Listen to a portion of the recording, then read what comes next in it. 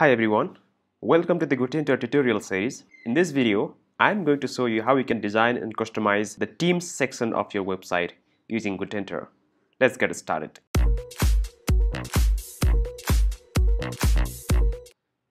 The first thing is I have created one blank page here. Let's name it as a theme. And in the template library, go to the blocks sections and scroll down to find the theme. And here you have a couple of options here. I'm using the second one, insert the block. Let's update the page and view the page. This is default design. Go back to the edit page, and always you have to remember that in the setting and in the document, you have to choose the template as a Gutentor full width. Update the page. You can customize this particular block from this block section. The first thing is I want to change the picture. Go back to the media library, select and change.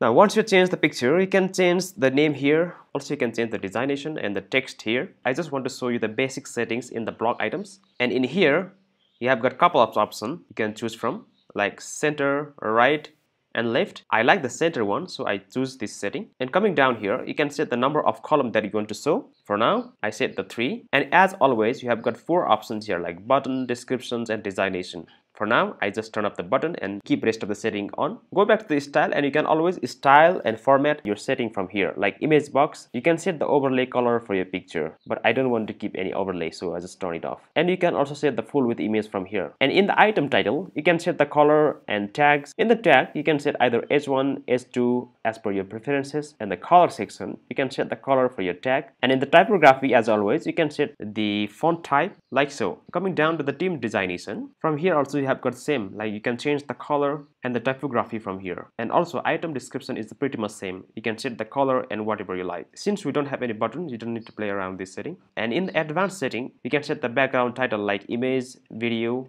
or solid color. For now, I just put the image. From here, I change the background image.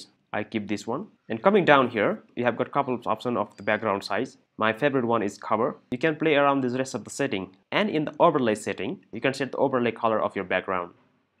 Like so, right? And if you want to play with the rest of the setting, you can do from here, like animation and box shape, etc. And also the block shape. This is very beautiful option here. And also, you can set the color.